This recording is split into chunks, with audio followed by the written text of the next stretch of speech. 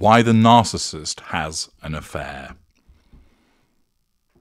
Hello, I'm H.G. Tudor. Narcissists commonly, but not always, have affairs.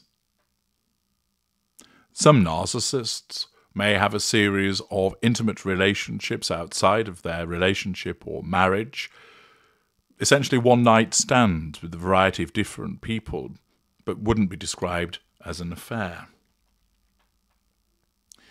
The narcissist has their intimate partner primary source. This individual was once idolized, but, and this always happens, there's no way of avoiding it, they will then enter what is known as a sustained devaluation. When you have become embedded as the intimate partner primary source to a narcissist and you are in the golden period, the narcissist will not cheat on you. This is because there is no need, and you are seen as so wonderful, so amazing, you remain painted white, that the narcissism would not allow the narcissist to cheat on you, because that would damage control of you. And, as you know, the narcissist is governed in his interactions with other people by the prime aims: control, fuel, character traits, and residual benefits. Thus, when you're painted white and you're embedded as that intimate partner primary source during the golden period, the narcissist will not cheat on you. You are meeting all of the narcissist's needs. You're under control. You're pumping out oodles of potent, nutritious, edifying fuel. Your character traits are numerous and advantageous, and there are various residual benefits the narcissists are obtaining from you. Thus, the narcissism is delighted with you. You are the best of the best. However, this state of affairs does not last, and eventually you will enter the sustained devaluation. This might be, at first, the receipt of the stranger zone, where the narcissist isn't actually treating you particularly badly, but the shine has gone off things. They don't seem as interested in you. They don't seem as involved. And you might just put it down to the honeymoon period having ended, not realizing what's actually going on. Not every dynamic between narcissist and intimate partner primary source has this stranger zone. Sometimes you're thrust into the more prominent devaluation. There, you start to experience various differing manipulations dependent upon the type of narcissist you're with, which range from physical and sexual violence, being ignored, being glared at, being put down, invalidated, belittled, subjected to circular conversations, having ill health used against you, made to feel guilty, being provoked and projected upon, repeatedly being blame shifted to. There are many, many different types of manipulations. And amongst all of that poor treatment also comes the issue of infidelity. There are differing types of infidelity: emotional, intellectual, financial, but the one that is focused on the most is the physical, the intimate, the sexual. Some narcissists go and have sex with other people, and the intimate partner primary source never knows about it, but that's still devaluing behavior. Sometimes the narcissist is cheating, and the intimate partner primary source suspects it, but can't prove it. That is still devaluation. In some instances, the narcissist is blatant about it. Even being caught with somebody else. Being seen kissing somebody in a bar, being caught in bed with somebody else, and in some instances, even seeking to involve the intimate partner primary source in the infidelity. I recall a client of mine that I was advising whereby her husband would be bringing women back to the house and having sex with them under the same roof as her, and in some instances encouraging her to engage in a threesome, and sometimes she did it. I successfully enabled her to escape that particular entanglement, and she's a number of years no contact and divorced from her husband. It is the sexual infidelity that is the one that people focus on the most. As I mentioned, some narcissists will go off and have sex with different people, but then there are other narcissists that will engage in undertaking an affair whereby they start having sexual relations with another person who becomes an intimate partner secondary source, either of the shelf variety or quite often as a dirty little secret. And the narcissist sees them repeatedly and regularly, and thus an affair occurs. These affairs can go on for years. But why is it that the narcissist conducts the affair? Why is it that they engage in that behavior by being unfaithful to the intimate partner primary source? And why is it that they keep going back to the same person for the purposes of conducting the affair? Well, if you were to ask the narcissist, why did you have an affair? You would be met by a multiplicity of answers, some of which contain a grain of truth, which I'll explain later, and many of them are completely misleading. You might be told, we were broken, or you weren't giving me any love. You've put on weight. I felt unappreciated. We weren't having sex anymore. You seem to have gone off me. You were not meeting my needs. I was bored. It's not love, it's just sex with this person. I can't help it. I don't know why I did it. They made me feel good. You've changed. She's interested in me and you're not. Many of these explanations have no bearing on what was actually going on in the relationship and therefore are revisions of history.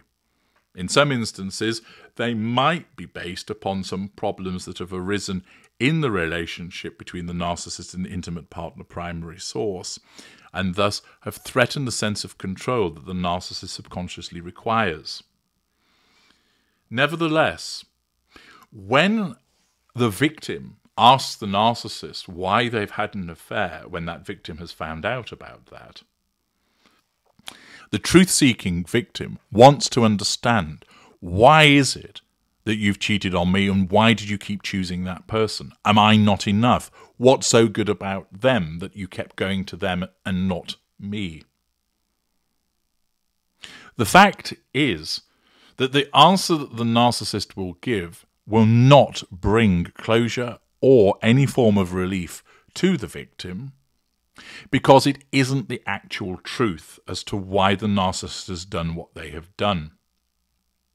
In some instances, it's nowhere near the truth at all, and the answer only serves to confuse the victim as they try to reconcile it with the facts as they know it to be. He said that we weren't having sex anymore, but we were. We were having it 3 times a week. I don't understand. Did he want more than that? Was I not doing the things that he wanted in the bedroom? I don't get it.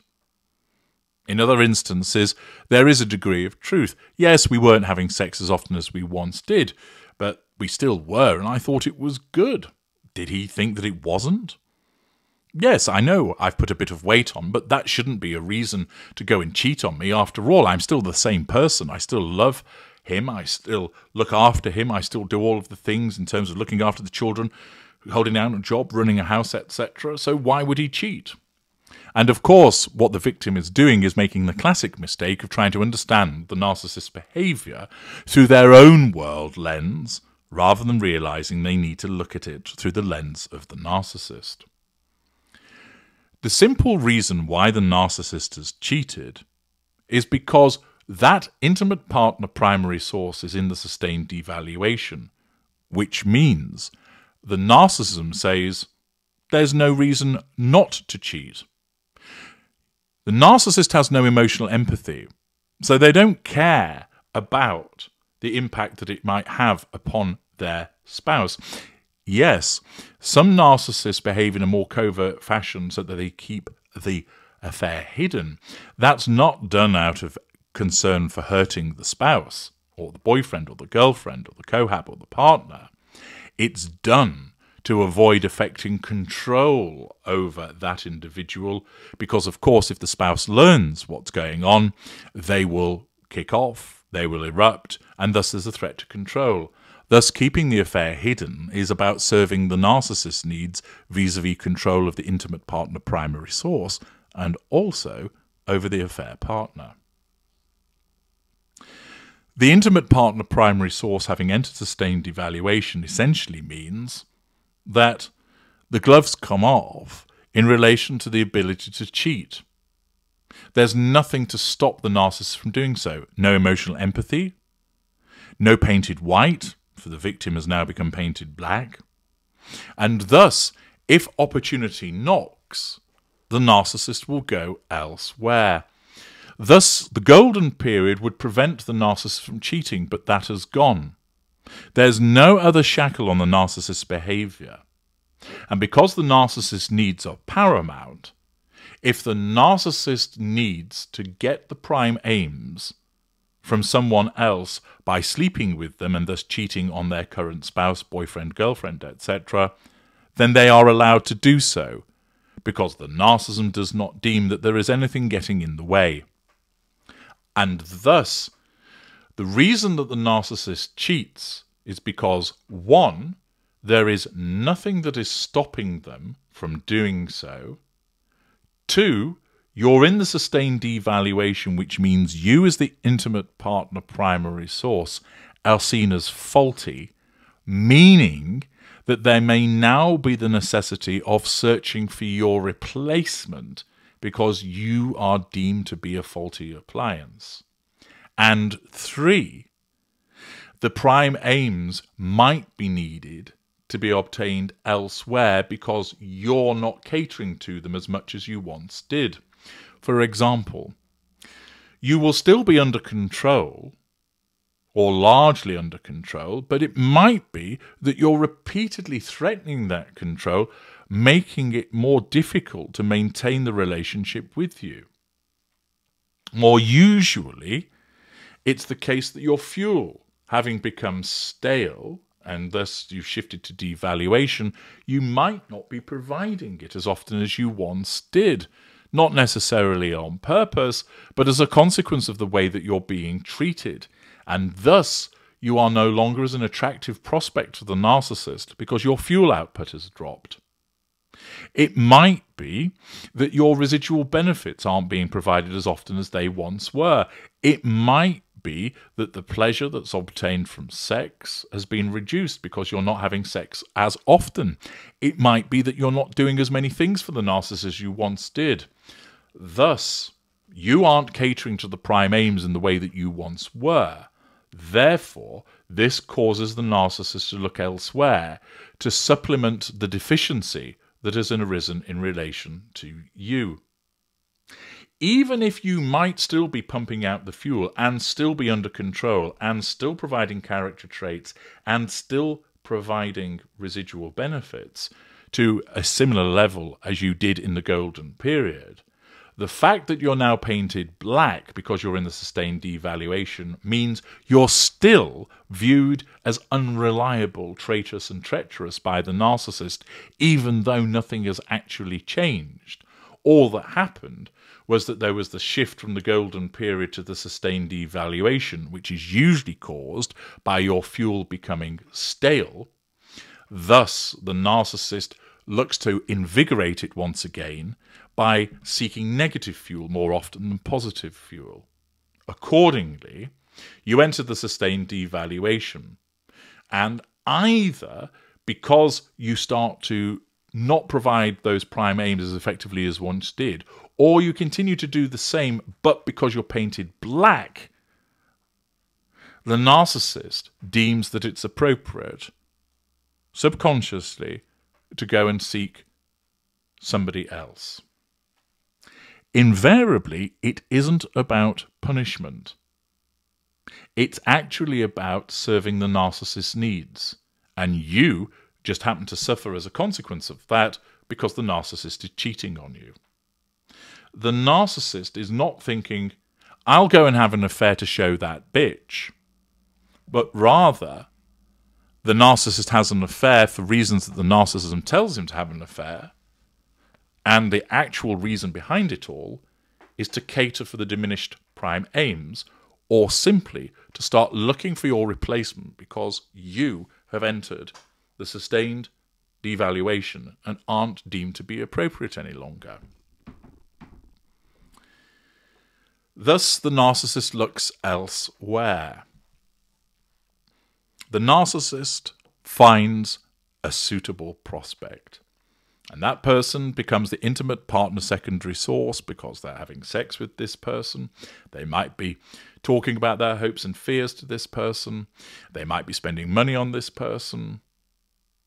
And the narcissism recognizes that this person is potentially a decent replacement for you as the intimate partner primary source, and therefore deems that the interaction isn't a one-off, but rather that the narcissist should start to think that this person is amazing and wonderful. They now have a golden period.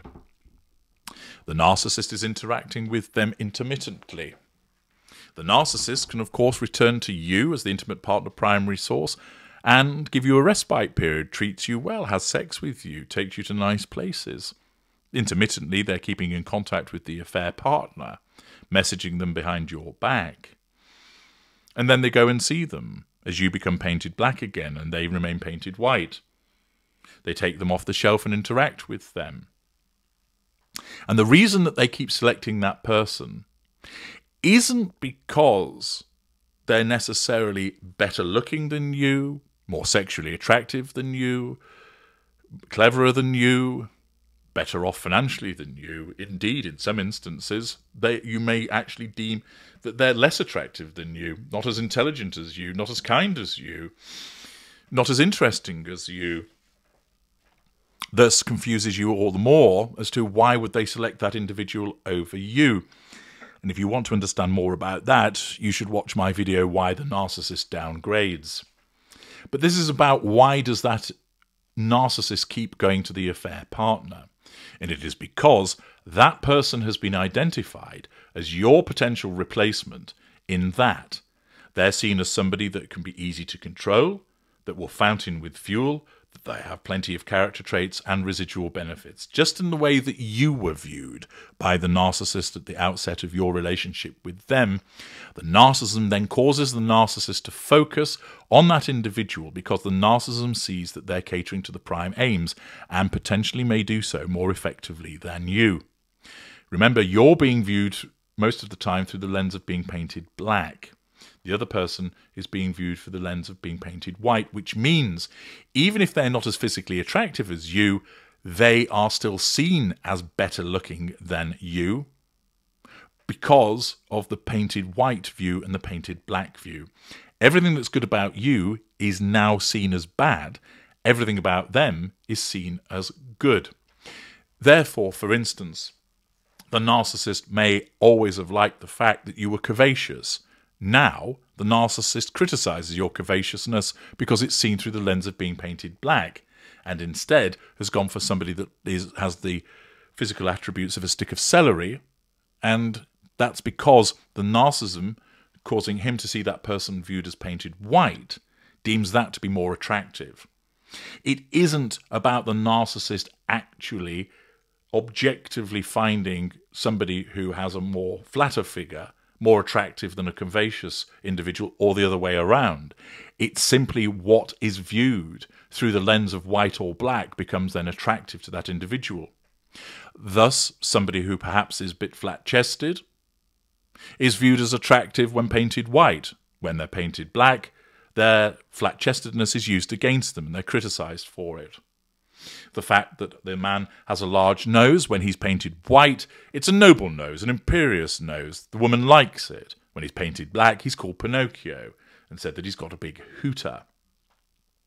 But the fact that the narcissist homes in on this individual again and again and again is because the narcissism deems that they are potentially a viable replacement for the intimate partner primary source, and therefore is causing the narcissist to want to bring this intimate partner secondary source under control so that they become a candidate for your replacement. This doesn't always happen, and it's sometimes the case that the affair can rumble on for years, because whilst that individual ultimately isn't decided on as being a replacement for you, thus no disengagement trigger, they still cater to the prime aim sufficiently well that there's no point in letting them go. Thus, the narcissist keeps you in place as the intimate partner primary source because there's no disengagement trigger. but continues to have this affair running on for years because whilst that individual isn't sufficient to replace you, they're also too good to get rid of, and thus the narcissist wants to have their cake and eat it. Thus, the narcissist undertakes an affair because the narcissism deems that it's allowed to do so, because the shackles are off in terms of preventing him from doing so vis-a-vis your relationship. There's nothing stopping him if the narcissism deems that there's a suitable target to have an affair with. And that target is the person that is chosen again and again because they cater to the needs of the narcissist effectively enough that it's worth returning to them repeatedly with the potential that they may well replace you. Sometimes that happens, sometimes it does not. And that is why a narcissist has an affair. It's nothing to do with being broken or feeling unappreciated. That isn't the actual reason. That is what the narcissism tells the narcissist to say to provide an explanation, a rationale, a reason for their infidelity. Sometimes it can't come up with anything. Hence the narcissist will say, I don't know why I did it.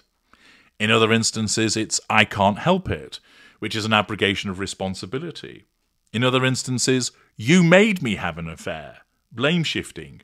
You've changed. Therefore, it's your fault. Blame shifting. You're not meeting my needs. It's your fault. Blame shifting. She's interested in me. You're not. It's your fault. Blame shifting. It's not love. It's just sex.